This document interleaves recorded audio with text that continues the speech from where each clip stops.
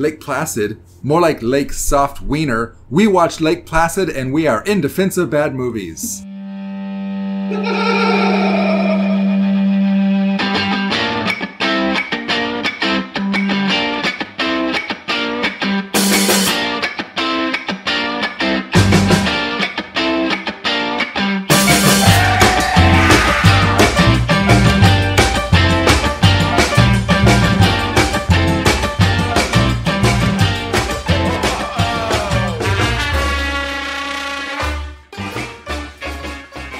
Hey guys, Sam here with another In Defense of Bad Movies. In Defense of Bad Movies, the show where we watch a movie that is generally regarded as bad and just show you how amazing that movie actually is.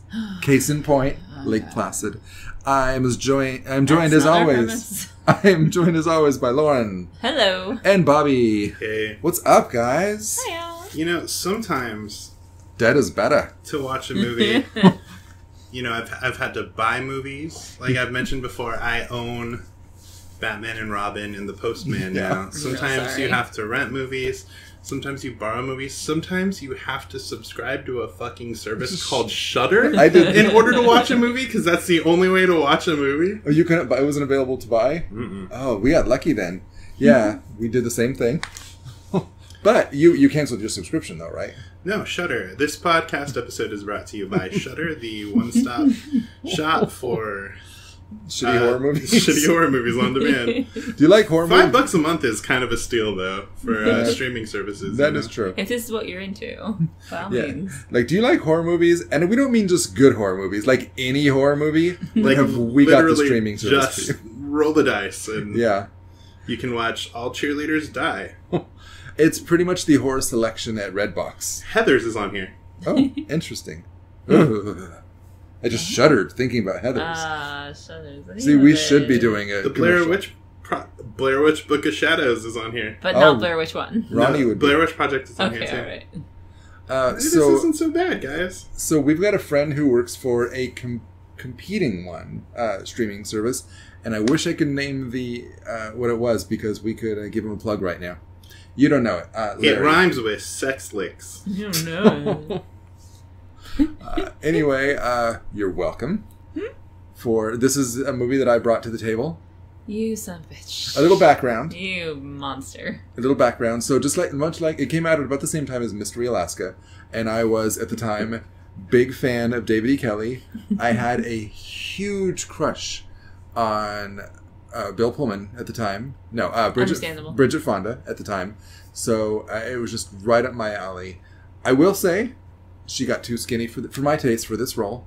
It felt like she was trying to fit into that whole David E. Kelley's overly skinny thing. But This movie fucking hates Bridget Fonda.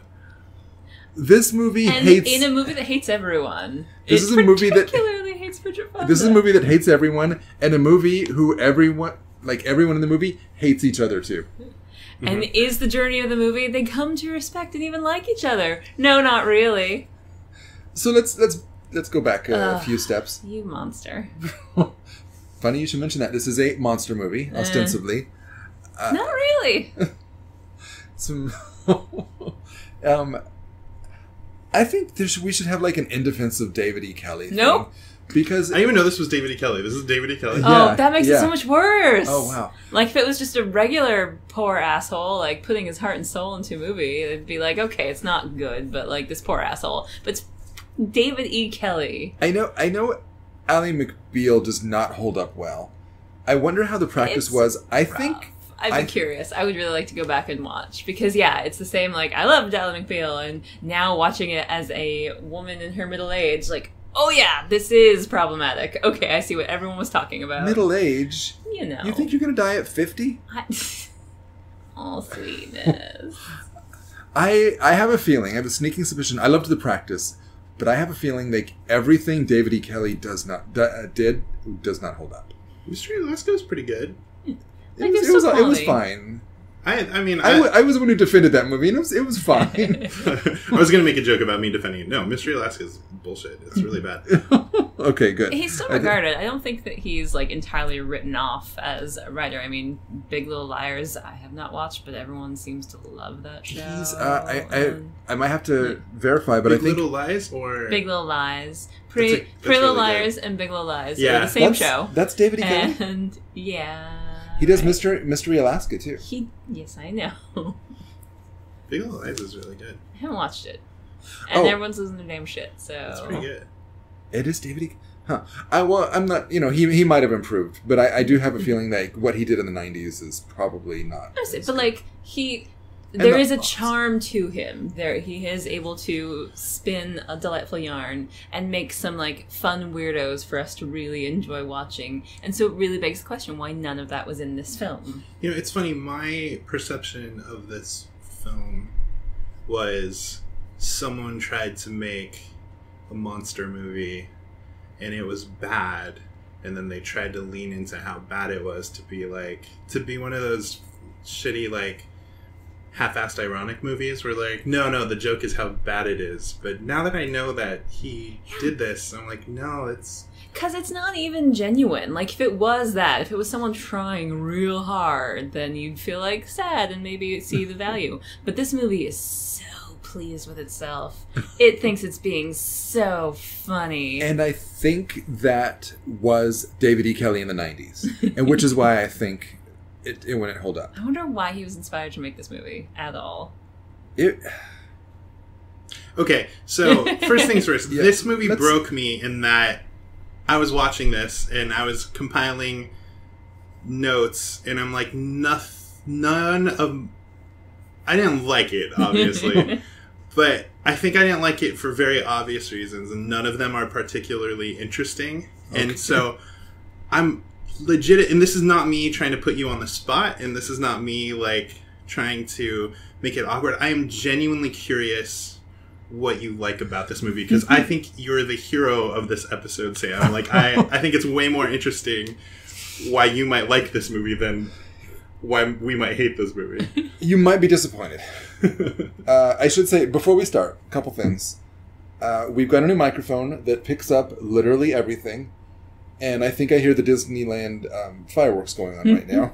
So that might be picked up. Bobby has now forced to hold his wine glass for the remainder of the episode because he just realized that if he put it down, it will sound like an explosion. We can pause if you want to do that. Or not. Okay, so I had not seen this movie since it was new. And I remember walking away thinking it was... Guys, it's like Batman and Robin. It's a comedy. Oh, gosh. You're going to have to try harder than that, Sam. And I remember thinking it was very funny. And there were a few lines, even upon rewatching it, that did stick out. And we're like, okay, that was funny. But they were way fewer and further between than I remember. It starts off... I can't believe I'm going to say this. It starts off strong. No, it doesn't. There were little visual gags at the beginning that I laughed. There's Right. We start with kind of like an underwater. The beginning is kind of like the first scene of Jaws, in that like you have your first victims of the monster, and they cut to like underwater shots, and you're waiting for the reveal of the monster, and then I'll do a very dramatic cut to a turtle, or a dramatic cut They to a did fish. too. Cut to the Turtle was so preposterous. And again, it's not tongue-in-cheek. It does. I think they I actually do. establish I the- do think it was. There were 2 jump scares There were 2, in that opening. just scariest part of the movie was a turtle and a beaver And- jumping out of nowhere. And I thought that was fun, and I even I think like half of a man jumping into a boat at the end of that first part was a little funny. Maybe if the movie had gone on with like piranha level of silliness, It doesn't. okay, I think maybe that's it's kind still of. insane. I think that's kind of what it was going for. He was But going it only for. achieved it in one scene. I think he was going for like a mix of the piranha level of silliness and the David E. Kelley wry sense of humor It just failed failed that so much. it didn't work, and I think a big part of why it didn't work was that everyone none of the characters were Everyone likable. hates everyone is hateable and hates each other, and it's very clear why, because they're all terrible. And there are too many of them. There's so many people. I'm going to say there's exactly one too many character. And the weirdly... Who would we vote off? I think weirdly the superfluous character is the Bill Pullman character, who has no fucking purpose to be there. There's so many people who are pointless and shouldn't be here, and there's a good argument that he has absolutely nothing to do. He has no energy or urgency in any of the movie, and I love Bill Pullman, but also, this is like the most stereotypical sleepy Bill Pullman. I feel like Brendan Gleeson... If he had, like, he hates everyone, how sarcastic everyone is. Everyone's sarcastic. In the weirdest phraseology. Guys, how is it not all over the internet, people trying to dissect why Brendan Gleeson talks like that? Because, if you've not seen the movie... Very early on, he is out on a boat for some reason. The sheriff is out on a boat with a man who's tagging turtles for whatever reason. And, like, they're quipping at each other and there's, like, contentiousness going on. And after the guy jumps off the boat, in his really suppressed Irish accent, is like, everyone's a comedian, sarcastic.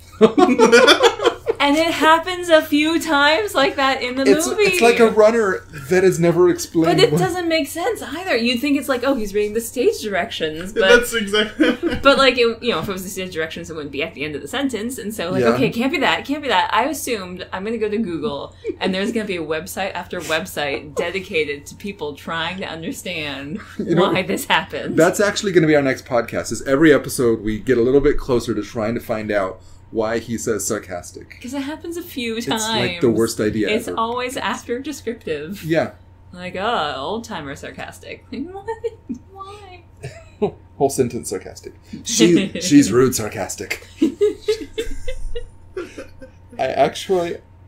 This movie's pretty good. Oh my god. I do think that is legitimately hilarious, but I don't know if it's intentionally hilarious. Like, if that was the running gag of, like, describing what kind of sarcastic everyone is, like, I could see that. It might not be funny. Right. But the wording of the first sentence, everyone's a comedian sarcastic, makes no sense and therefore explodes any idea that this is all the way on purpose. The closest thing I could think of is that he is such a redneck that he does not understand how basic syntax works.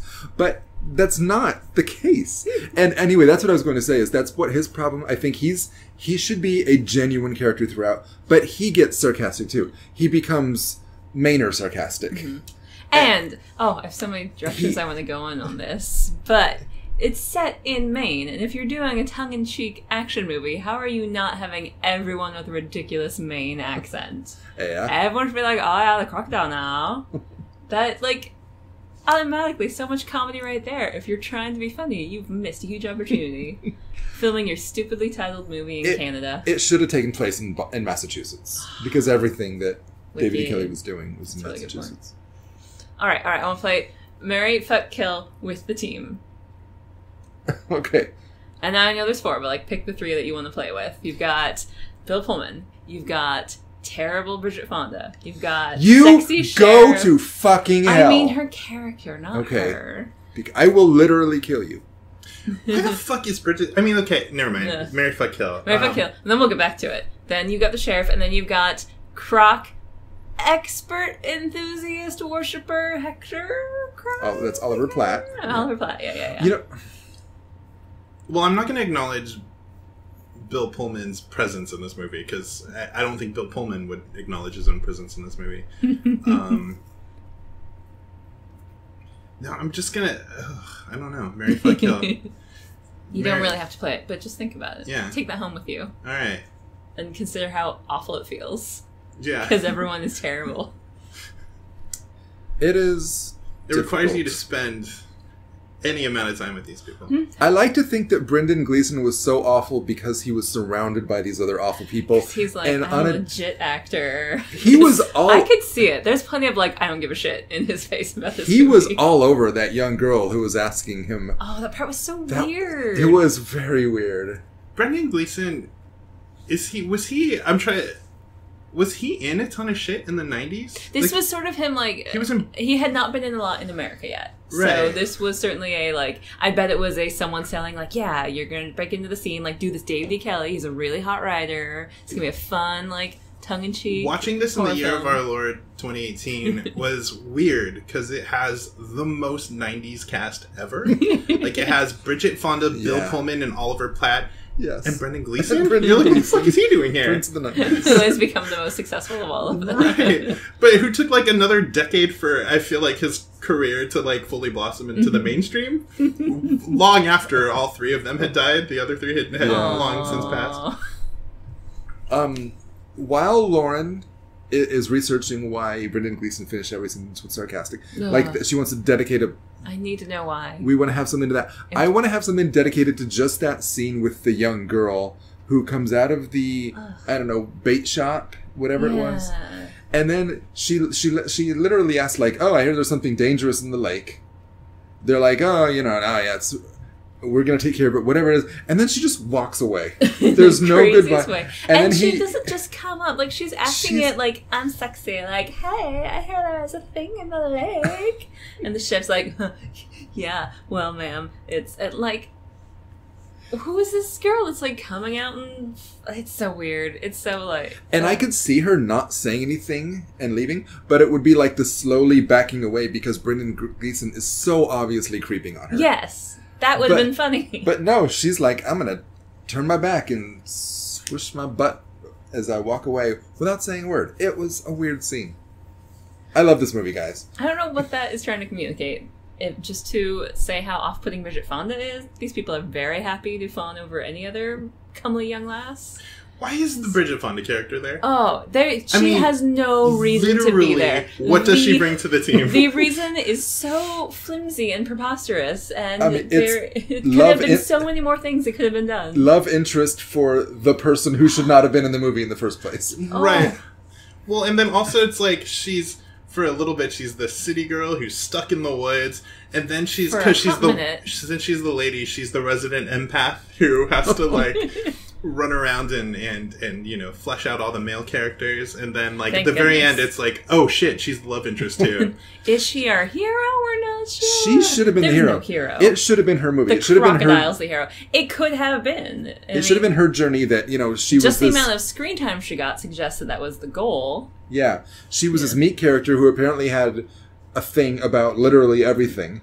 She's supposed to be like the audience surrogate. Apparently. Because we start with her away from Maine and we follow her to Maine. We don't see that with anybody else. So many questions. But then she's not the straight man. Like, Bill Pullman is kind of the straight man, but then he just disappears. He's like not in this movie. And oh gosh, who called her? Her job is she works in the Natural History Museum in New York. She's a paleontologist, so fossils, and apparently someone called the museum to identify the tooth that was extracted from the bisected diver. Like, how is that the first call? It doesn't appear. There's no, like, we called all these zoos and no one can identify it, and someone finally said, call a museum. That's not even it. It seems like first call was paleontologist Alan Arkin, and since he wants to get rid of his ex-girlfriend because he's been banging Mariska Hargitay, he sends her up to Maine for whatever reason. You have to assume that Mariska Hargitay actually saw an article in the newspaper and is looking for reasons to get rid of Then let's see it. The movie, our first introduction is Alan Arkin. Adam Arkin. I feel terrible because I feel awful. Adam Arkin calling her off to have a conversation, and then she's freaking out in the next scene because he broke up with her, and Mariska comforts her terribly because they're all awful people, every single person. Because, as Lauren said, man, David E. Kelley just really gets women. Oh, he writes women so well. It's so crisp and well defined. And he treats Bridget Fonda in this movie with like full of doom and hatred. Yeah. Like, she is not redeemable at all. And then they try to jerry-rig the redeeming, and like, she's having growth. She's not. Weirdly, I think if I had to pick my favorite character of our heroes, it would have to be the Brendan Gleeson character, simply because, as unlikable as he is, he seems to have the most relatable disdain for the rest of the characters. You know? Like, it's the most justified. Like, all right. Every time he says something shitty, I'm like, yeah, I mean, he's not wrong. But at the same time, he, just like everyone else, took that stance before meeting anyone. Like, wouldn't you? But literally everyone, the first time they meet, they are already antagonistic. It is the strangest thing. See, it's weird. Like, Bill Pullman shows up and it's weird because he's basically just screaming at wallpaper. The Brendan Gleeson character. I'm like, why are you upset? This guy is literally saying nothing. He's just standing there. Yeah. But then, like, Bridget Fonda shows up and he doesn't like her. I'm like, I get it. Oliver Platt shows up and you're like, totally get it. This guy sucks. Yeah. That makes sense. On the other hand, it's Oliver Platt. And, like, he just comes in as disgusting, like, dripping with awful, but he's got a twinkle of charm. But I can't help it. I love him so much. Almost feels like there was even another character written in the screenplay, and then they condensed the two characters into the Oliver Platt character. Because he just, like, fluctuates from, like, being the really sympathetic and resourceful one to just being gross. And I'm like, what the fuck is happening? Because he is the most knowledgeable. He does come in and give all of the exposition, thank goodness. In his defense, Natty Gann does have some great breasts. I can't believe it's Natty Gann. And she's down with it. She just throws off all of her responsible lady deputy and is like, thank you. She just loves those tints he wears for shirts, and she's super into him. Because he comes in with the sexual, like, dynamo energy. And I'll admit the twinkle, but still. He was the Ian Malcolm character. Like, more sexually aggressive, but less appealing. Yes, definitely. And he's still great, because he's got a twinkle, and I love him. I blame this movie for Bridget Fonda not acting anymore. Aww. And that kind of hurts my heart. It's not that dumb baby. That kind of... I miss her. Now, do you think that it's because it was a bad experience, or do you think it's because she had to fall out of every vehicle that she was in at any point? And, like, at some point she got head injury. Oh my god! Every vehicle she rides in, she falls out of the boat twice. Falls out of the truck at the end of the movie. I was losing my goddamn mind when that happened at the end. And then, okay, so, like, at the big climax, we're going to capture the crocodile with a terrible plan. And she, like, falls out of the truck as it's screeching away. And the solution is come swim out to the broke-down helicopter that's 30 feet offshore. Come to me. That's the best plan. Don't run on land. That's silly. Go where the crocodile's comfortable. Yeah. I wanted the real love story to be Brendan Gleeson and Oliver Platt a little bit. Yeah. Because Brendan Gleeson fucking hates Oliver Platt's character more than any other character, and then he adorably starts getting really worried about him when it looks as though Oliver Platt's going to be the member of our team who gets killed to raise the stakes. No, nobody gets killed. There are no stakes. It was the most compelling relationship to develop. It was. If they had focused on that or tried to make that at all realistic. But they just hate each other until Oliver Platt's about to get eaten by the monster. And Brendan Gleeson, who has seen friendly coworkers get their heads eaten off, is just like... And taking it in stride. Yeah, it's just like, no, not my Oliver Platt. You mentioned Oliver Platt almost getting eaten, and I want to come back to something you said earlier, but I don't remember what it was. Fair enough. But so I'm going to talk about the Oliver Platt thing. You say he almost gotten eaten when the crocodile was right in front of him, which is explained later. The crocodile wasn't hungry. He'd just eaten the calf. No, that's not what was happening. The crocodile was judging him. Taking the balance of his character. That makes more sense, because I was going to say, does the in real life, do crocodiles just, like, sit in front of their prey waiting to get hungry? Just like, well, I'm not hungry now, but maybe in a few minutes. It seems fair. What are you going to do, run away? Like, the crocodile, they come up with this fucking... They have a trapper who, like, fucking never actually traps the crocodile. They have, they come up with this fucking boneheaded scheme of, like, skimming a cow over the surface of the water until they get to land. But, like, not 15 minutes before, we see Betty White lead a cow down to the lake's edge, and the crocodile's just sitting there waiting for the cow. I'm like... Don't do it the way it's been doing it for years. That's silly. They didn't know she was doing that. They saw her doing that. 3 of them did. Yeah, that's right. They knew. That's how they found out that she was in cahoots with the croc. The croc, who is the hero of the movie?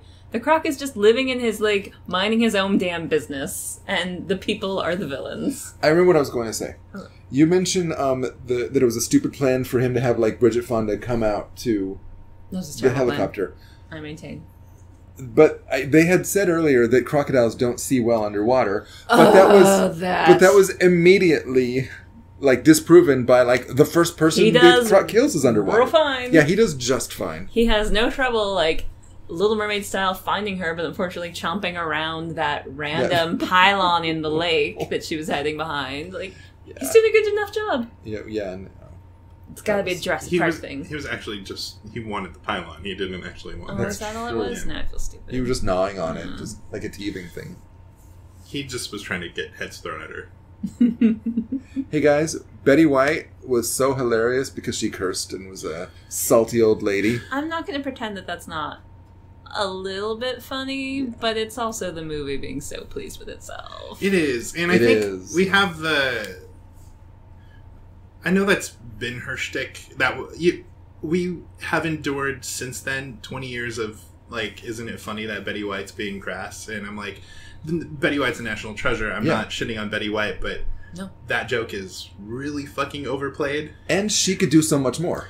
And that character is just a bitter old woman. It's not like we're blindsided by, like, this woman's really sweet, and then in the final act, when it's revealed that she's actually bad, she starts swearing at everyone. It's just from the get-go. Which would have been funny. Right. From the get-go, she's just, like, swearing and saying she killed her husband. Admitting to murdering her husband, which they're like, well, all right, well, we might revisit this in the future, we might not. Guys, there's no laws against murdering your husband, right? Apparently not.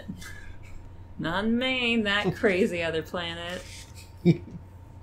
Let's investigate everything except for the fucking sociopath lady who's the only resident on this lake. Who has a farm with enough cows to sustain a crocodile that you can't have a farm by a lake, number one. Cows are expensive. And stupid.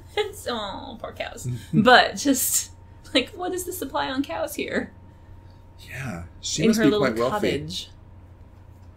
No one's ever commented, why does she keep ordering cows? Because she doesn't have the room to keep those cows. Maybe she doesn't feed the cows as often as it was. Is Betty White fucking the crocodile? Well, that's a bit much. She got rid of her husband. That's a bit unseemly. The croc accidentally ate her husband. Accidentally. If you believe what she says.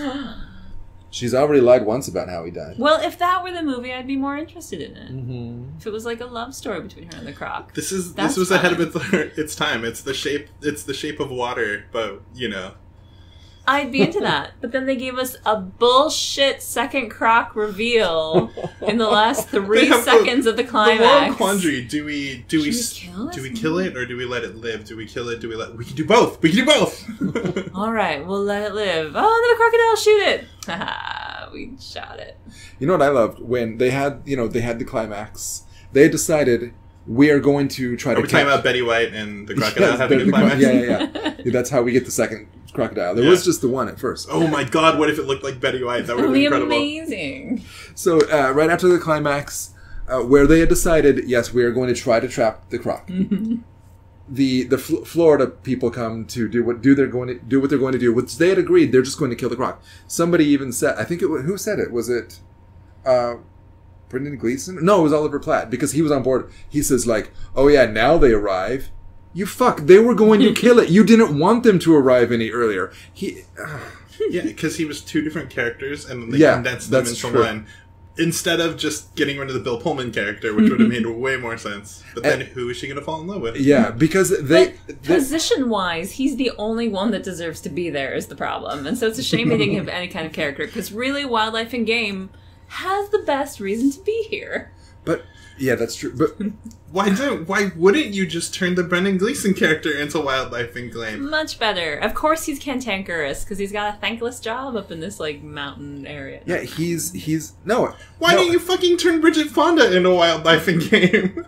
Why is this... Oh my god. Or why isn't she, like, a zoologist that just, like, works in a lab and doesn't get out into the world, and, like, that's the story of her having to branch out? Why is she a paleontologist? You know what They tried to make so much about, like, it's a... They wanted to Jurassic Park it. They did, and it was so stupid. Like, it's a, what's the word I'm looking for? Like, Deus ex machina. No, but like, it's an ancient being. Clearly, it must have some sort of prehistoric. Like, it's just a fucking big crocodile. Anyone could have identified that. And also, she has the thing where Bill Pullman says, like, you're having the time of your life. And she's all, no, what? People are dying. Oh my, does it show? And then the immediate next scene, something rough happens. She's like, get me out of here. I hate this, please. This is horrible.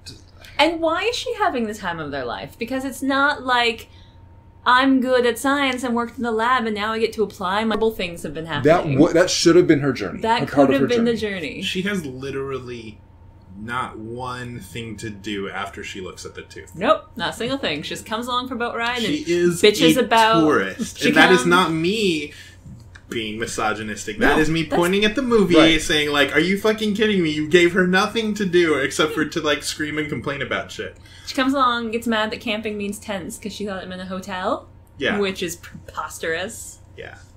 And then also her backstory is she used to, like, summer at the lake with her grandparents all the time. Like, okay, so you are used to the country. That's not even, like, a stretch for you. That even could have been part of the thing. It was like she wanted to distance herself hate from the that. lake because of bad experiences at it, except she did drop that she was a lonely, sad child who skipped rocks on her own.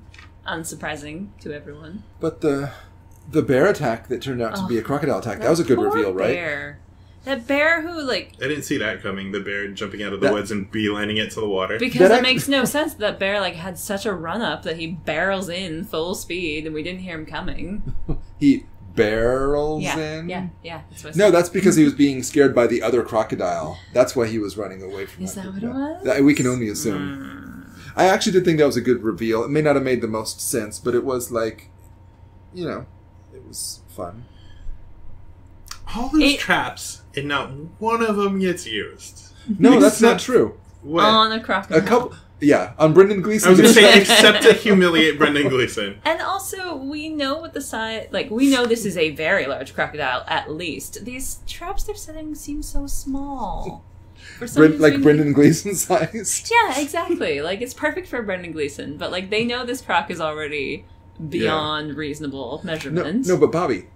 Of all the characters in there, the one guy who needed to be brought down a peg or two is the redneck who calls everyone out on being a douchebag when they are legitimately being a douchebag. Give the older, not all the way healthy Irish actor who's not happy to be here the most physical and uncomfortable stuff to do. That's the one. How old is he in this movie? Oh, I bet it's not technically that old. Maybe like early 40s. He looks the same.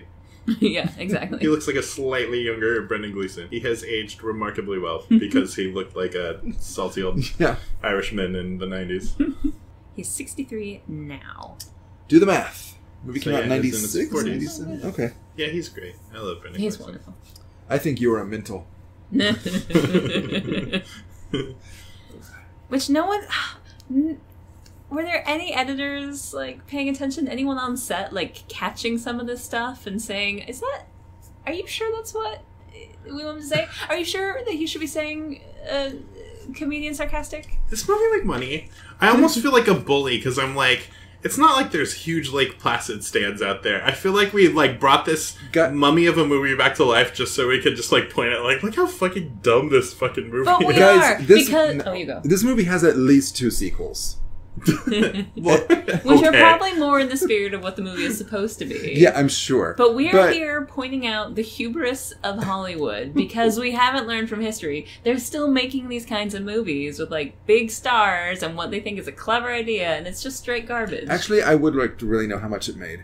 Because if it made sequels, it must have been profitable. I mean... horror movies are always profitable. They're not like they're straight to video sequels in the straight to video horror market. That is I'm true. Sure. That is true. I think I'm not going to explain why he uses sarcastic and weird points of the sentence, but I have a theory that somebody read a draft, said this movie was too sarcastic, and so David E. Kelley is like, okay, the way to diffuse that is to have characters point sarcasm, which just was stupid. And especially, so he just did it. That's what I think happened. Okay, new idea. So he said anytime when there was anything sarcastic, he chose one character and he put the word sarcastic at the end of the line, thinking he would go back later and make it make sense. But Brendan Gleeson just got that draft and said it. This is my line, sarcastic. It's like that clip of Ken Sorbo in Hercules. Yeah, just screaming, disappointed.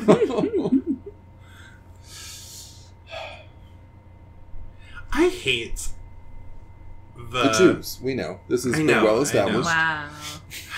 Someone had to say it. No, I hate the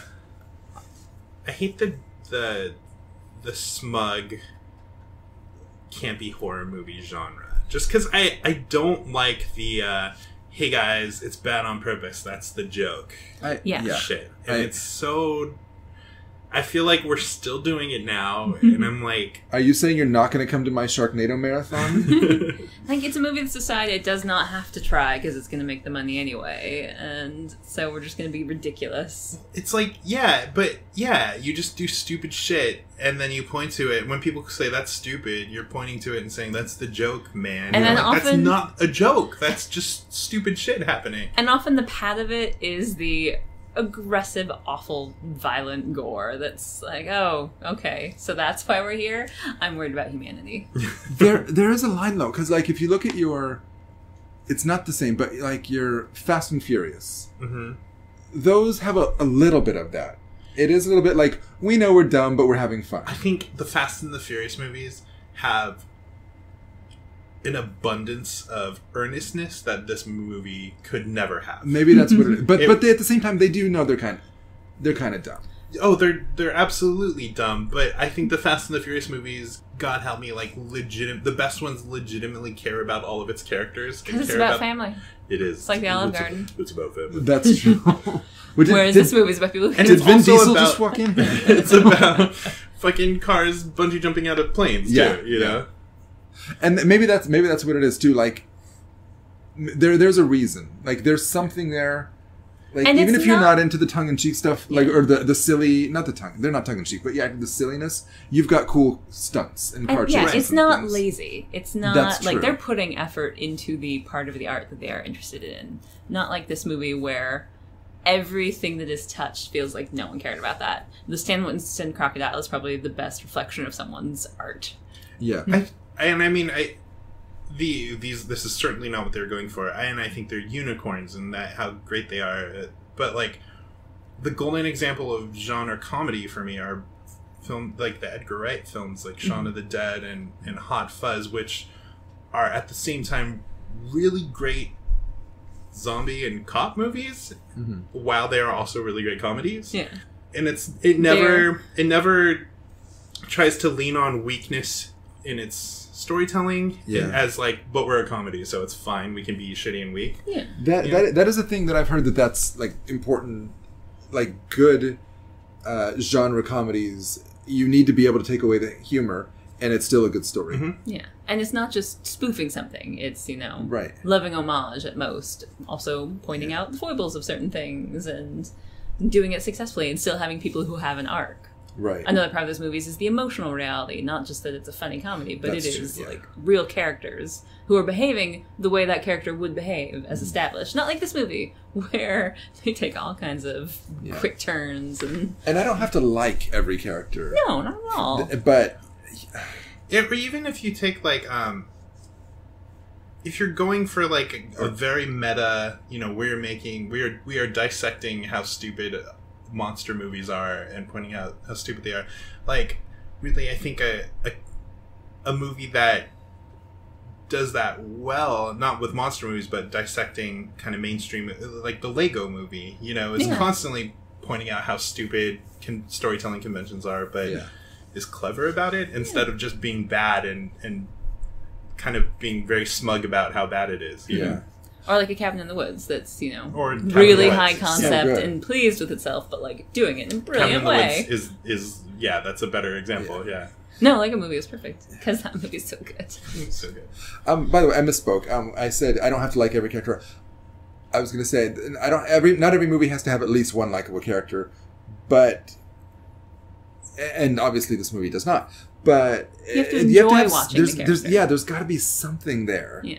You would have to understand the characters as some. Yeah, you can make a fucking movie where we're rooting for the alligator or the crocodile to kill everyone, but earn that movie then. To fucking decide what movie you want to be. Which again, it's not like this movie was lauded and has gone down in the annals of film history as a smashing success, and we're Raging Against the Machine, no one talks about Lake Placid anymore. I'm actually looking at it, and it's actually 99% on Rotten Tomatoes. Oh, okay. We totally screwed up. It's on the Tomatoes. AFI American Movie List, and we are irate. Actually, Excuse me while I kill myself. Actually, I don't remember. It is certified bad, but certified unfresh, but I don't remember what it is. But it's a great example of, like we're saying, that these kinds of movies are still being made, and like look at Fuck, The Meg is like is a huge movie out right now, right? I haven't seen The Meg, but I'm assuming The Meg is a lot of being very smug about like, no, it's silly, so that's like the whole joke, right? Yeah. I wonder. I don't know anything about it. I have a feeling like Jason Statham. He's probably gonna make it like that. Well, not make it, but like if he's in there, that's probably what's happening. Yeah. But then Spy is a movie that he's in, and that's a movie that is very clever at poking fun at the genre it's spoofing. I don't know. But what I was saying is, like, if he's in it, he's usually not in the straight action adventures. There's the wink always with him. Yeah. Anything else we want to say? What's your final verdicts? You guys love this movie? I did. I really like this movie. Yeah. I'm so angry at this movie. I was angry for so long. Let me go back to my notes because there was so much happening. I wrote down a lot of notes for this one. Actually, maybe not. I don't know. I think I wrote down 0 notes. I wrote down a lot until a certain point, and then I just stopped. And like, okay. Actually, that's not true. I wrote down notes during that first scene. Oliver Platt just plops in and unprovoked calls Brendan Gleeson super fat. With the no room to talk, and also it's not provoked. It's really just like a, hey, fatty. Yeah. And like coming back to it later, hey, you're fat. Like, and it's not like he did something and he's retaliating. It's just unnecessary cruelty from someone who does not exhibit that anywhere else. And I know you said it was, like a little bit like he shouldn't be the one doing it, but I'm going to be more blunt. He's fatter than Brendan Gleeson. Yeah. Oh, easily. No, that's... But I guess he'd also be the guy with less self-awareness, And if that comes from someone like, well, we had a, slimmer, more handsome Ian Malcolm type in mind, we'll rewrite that line. When Goldblum said he didn't want to do this, we actually folded his character into the Oliver Platt character. Do we want to do a rewrite? Nah, it's good. You've got sarcastic at the end of the sentence, like in 12 lines. That's fine. We'll fix it in post. That line originally belonged to Bill Pullman, but he wanted fewer lines in the movie, so we just gave it to Oliver Platt. Yeah, it originally belonged to Bill Pullman, but he realized what an asshole line it was. And did this movie come before or after Jackie Brown? Do you know what year this was? I should know. So that is a good question. One of my one of my favorite performances ever is Bridget Fonda and Jackie Brown. I think she is so fun in that movie. She really is. It's gonna break my heart if this came after. I kind of hope it does, because that helps my theory that she's like, wow, this is the movie I can look forward to being in. Okay, guys, I'm just going to be married to Danny Elfman and live my life. Baby. Danny Elfman stuffed a child inside of her. Man, he's so lucky. Maybe that's why she retired. She's just like, I don't really need to work. I want to raise my kid. It might be, but I like blaming the movie. Okay, so this movie was 99. Yeah, that definitely came after. 99% on Rotten Tomatoes. We know that. Jackie Brown was 97. Okay. Yeah. What did she do after Lake Placid? What'd she do after?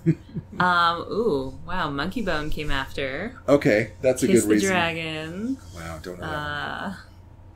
And then Monkey Bone was pretty bad. Did you see that one? 4 episodes of the Chris Isaac No, that's show. Brendan Fraser and... Yeah. Anyone else? Yeah, and directed by Henry Selick. Oh, really? Yeah, it was Yikes. bad. Who's Yeah, Henry Selick? he directed Nightmare Before Christmas. Yeah. Oh, that explains how that movie looked that way. But yeah, it did look awful. Did Danny Elfman do the music in it? I don't know. Is that how they met? Aww. Did something good come out of Monkey Bone? No, and I'll tell you why. That I know that's not how they met. Because I had a huge crush on Bridget Fonda. I had a huge crush on Danny Elfman. and that's how we wound up together. And I heard she was filming a movie at the Del Amo Mall, and I really wanted to try to sneak into the Del Amo Mall. I'm losing my fucking mind right now. Uh-huh. That movie turned out to be Jackie Brown, and so my thought was like, yeah, I'm gonna go and meet her, and she was dating Danny Elfman, so she has a thing for redheads, so I'm totally gonna go in there and make my move. And I did not. Did you see them film at the Del Amo Mall? I didn't even go. Was it the scene where Lewis kills her? Spoilers. Man! Came out 22 years ago, Lauren. Damn it! I know. I'm to blame, but No, still. now you're aging me. Lewis. I don't know what that means. That movie is fucking great. We need to see Jackie Brown. Jackie Brown is one of my favorite Tarantino movies. I love that movie That's what everyone so says. much. I can't believe I haven't seen it. It's very good. So we don't like the movie. No. And I'm gonna. Jackie Brown? No, it's great. 4 stars. Love it. Lake Placid. I had a Jackie Brown poster in my room. Guess which actor was on that particular poster? Michael Keaton. No. Samuel L. Jackson. Keep guessing. Robert De Niro. Keep guessing. Robert Forster? Robert Forster. Yeah. Oh, that's Yeah. the second lead in that movie. Yeah, exactly. Yeah. No, that's good. It really brought his career back Yeah. for like a minute. No, he was in that episode of Breaking Bad that, it was good. Yeah.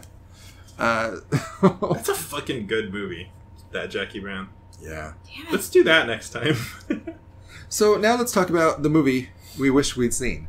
Ugh, this movie is crap. I could write a better movie in my sleep.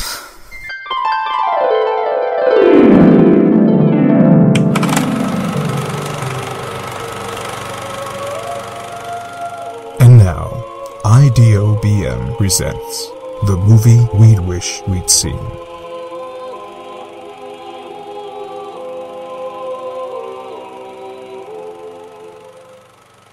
And that is, of course, where we take this movie, you can't just say Jackie Brown, and take an aspect of it and make a sequel, prequel, blah, blah, blah. We only know there were 3 sequels, at least 2 or 3. I don't know. I just made that number up.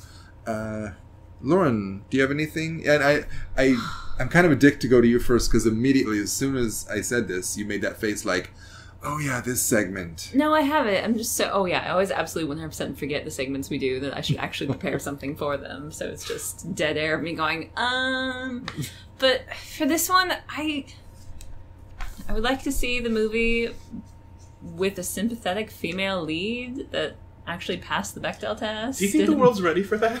No, but I mean, like, okay, maybe we would expect too much from David E. Kelley, but just, she's so badly written and she has no reason to be there, and I wish we'd see the version of her being, like, the lab tech that gets sent away. It can still be the breakup reason, and the movie is her, like, opening up and discovering the world and getting used to people, and, like, there's actual relationship development and growth, and we actually might like her a little bit, at least by the end of the movie.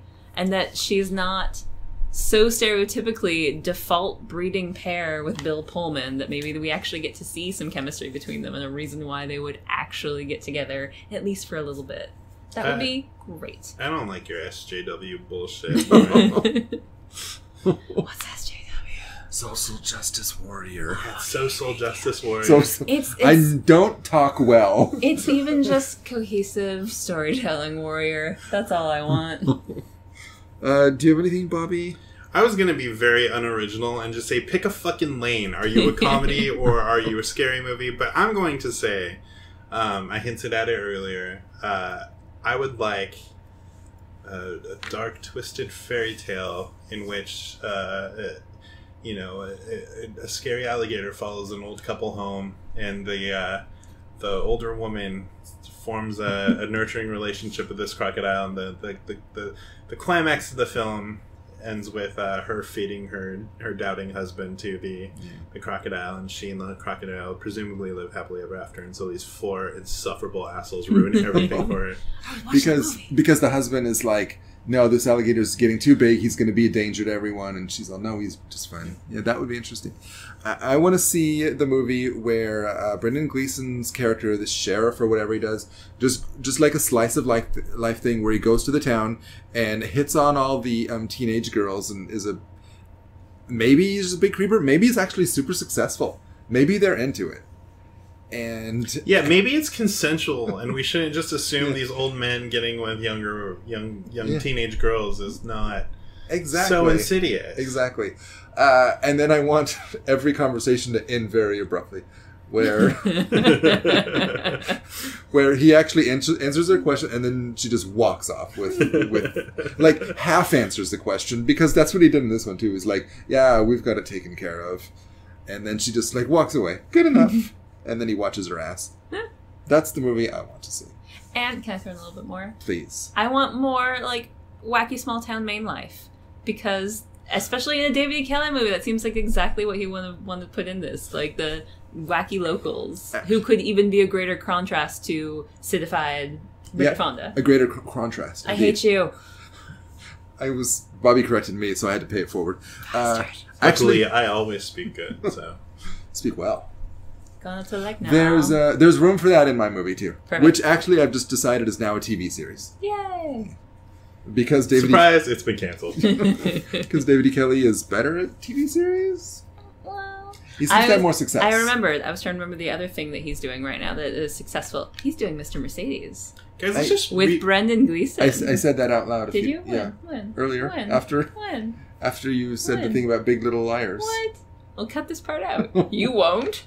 Of course not. Because you're a monster. Can we just remake this movie and give it to Ryan Murphy? I thought you were going to say, can we just re-record the podcast? So the first half of it will be real interesting, and then it's just going to degrade quick. Half is generous, Lauren. Sometimes. Yeah. That first scene will be pretty good. His series always in badly. Spoiler alert, OJ gets off. Yeah, the last 2 episodes are just OJ masturbating. I was really surprised. Juice.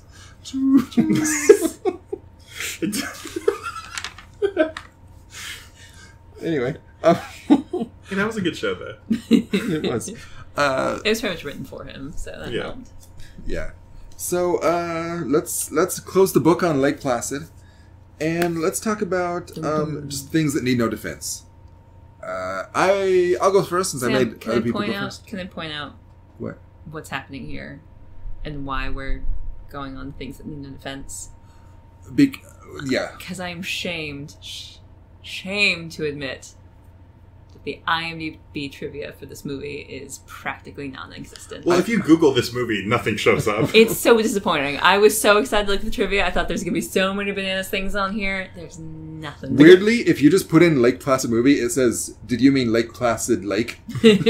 I legit feel bad because I feel like we have dug up like the body of someone bad who died 100 years ago and just started like making fun of imperfections in its corpse. And like no one talks about Lake Placid. What the fuck are we doing right now? All these like good, successful people who are involved with just want to forget. Like, we don't talk about that anymore. I'm actually going to do a brief segment of a podcast that need no defense, which is our podcast.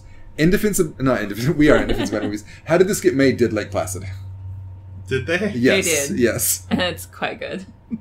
They had a lot of fun with the sarcastic lines as well. They may have made some points similar to what we have made, but I still say we gave it our own flavor. Yeah, ours were organic. Yeah. It's not like we just ripped off them. Yeah. We shop organic. Good one. See, I'm funnier than whoever the fuck. I don't know. Take that, Paul Scheer. Take that. Well, that's fair, but Paul Tompkins was on that episode. Ooh. So it was pretty good. How many good crocodile movies? Still just the one? Still just the one. Okay.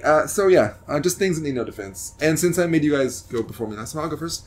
I'm going to recommend a Netflix/German television show. It was, like they do their joint things, called Dark. It is German language, so if you are okay with subtitles, then do it. Netflix defaulted to dubbing, and I immediately turned that off, because dubbing sucks. Because Sam's smart. Because I can read. Did you not do Dark last time? You wish that there were more people of color because all the white people look the same? I know I've talked about that before, but did I do it on the podcast? I don't know. Okay. Plug it again, I still haven't watched it. You know what? You guys go first then. No, I think that's fair, because it's hard to keep track of what you just recommend to us in passing. Listen, Dark is so good that Sam has recommended it twice in a row, which means that it has kept his attention. Fine. I'll do Steven Universe. God damn it. Is that what you were going to do? I was going to re-up it. I had another thing too, but Steven Universe, we don't deserve it, man. It's so good. That's all. We don't, as a society, deserve it? Yeah, because you're right. So good. And again, it's that thing where, it's our hero just working his way through the world, loving and befriending everyone. And just bringing positivity and empathy to every situation and trying to find non-violent solutions to problems. Peace and love on the planet Earth, man. Drums. Keep each city weird. Then I've got nothing. I do have a thing. I've been reading a comic book that I'm slightly ashamed of, especially after I spent an hour and a half ridiculing Lauren for nostalgia on the Hook episode. There is a comic book adaptation of a 90s television series called The Mighty Morphin Power Rangers. And this comic book reads wonderfully for anyone who is a fan of that show, because it's basically, if you take out all of the logistical limitations of the 90s television show, and it's really fun. It's really fun. And I bring it up because apparently the arc they're currently in, something happens to the morphing grid and they all have to switch their dinosaurs and their colors, and the cover for that issue just came out, and it has Zack as the Pink Ranger and Trini front and center as the Red Ranger holding her sword, and it just looked really cool, and it tickled all sorts of exciting nostalgia things for me. So the Mighty Morphin Power Rangers comic is actually very fun for Power Rangers fans. That's adorable. I know. How about you, Lauren? I would like to recommend better movies for all the people in this film. Not all, but particularly because we've acknowledged how great Brendan Gleeson is. Go check out anything of his. But I particularly love In Bruges, starring Colin Farrell and Brendan Gleeson. It's written by Martin McDonagh, who's just this crazy, wonderfully dark, funny Irish writer. And it all takes place in Bruges, like mafia people, and it's starring no less than 4 Harry Potter actors. No, that's true. And all just having existential crises at the same time. And it's so bloody and wonderful. And then Oliver Platt, whom I love, and who in the 90s was the brightest star in so many terrible movies.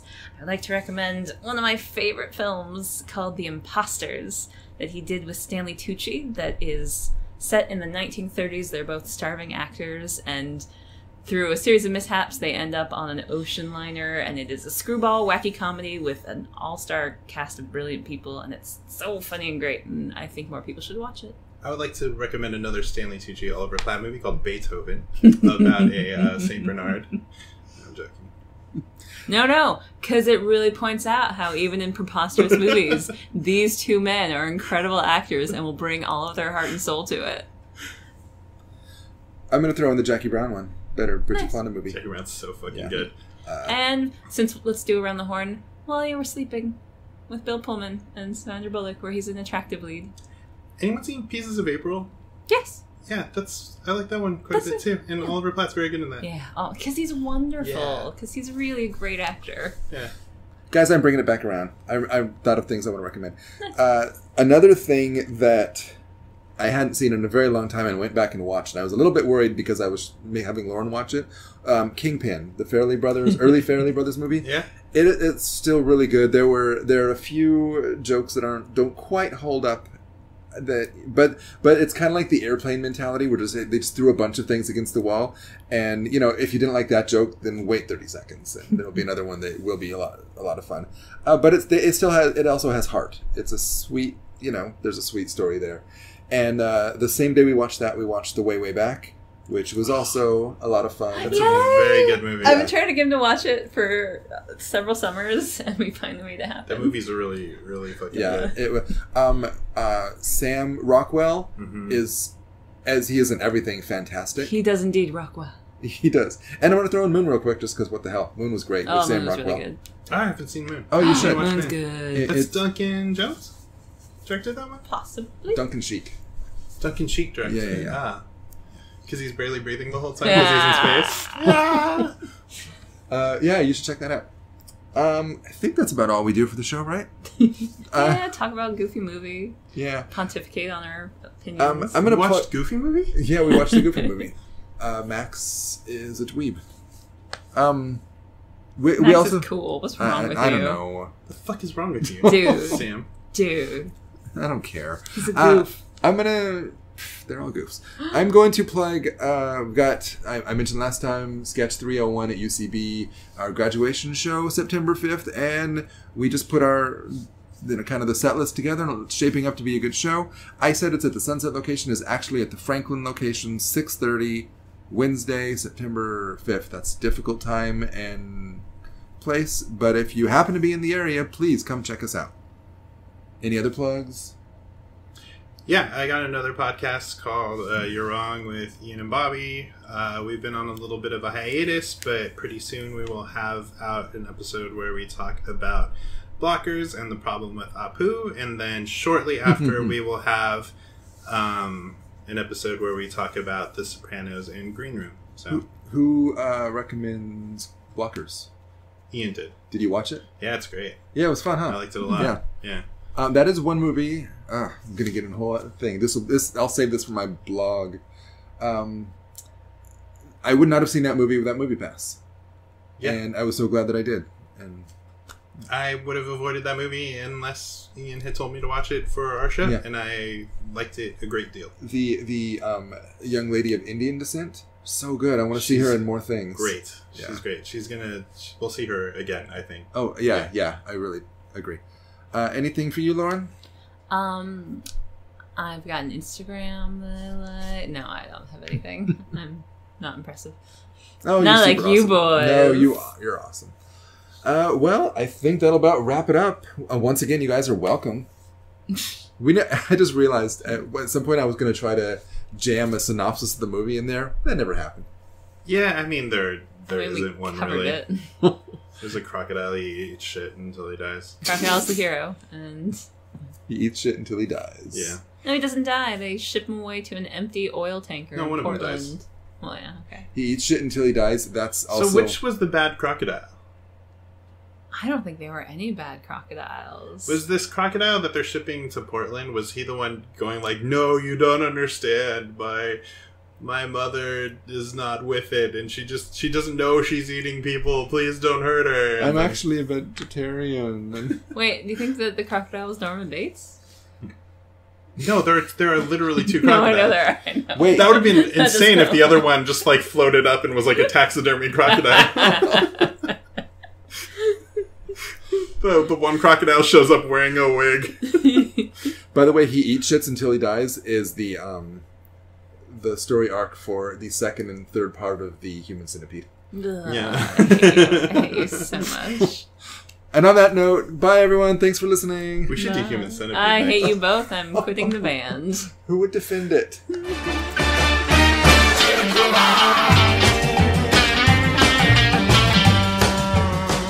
Lake Placid, more like Lake Soft Wiener. This is... Oh boy. Wow. So this is where we are. This is how far we've come. We start over. Do you have a better one? Do you have a better intro? I'm quitting the band. Do you have a better intro? I like that one. I think we're good. Okay. I think that was it. Okay.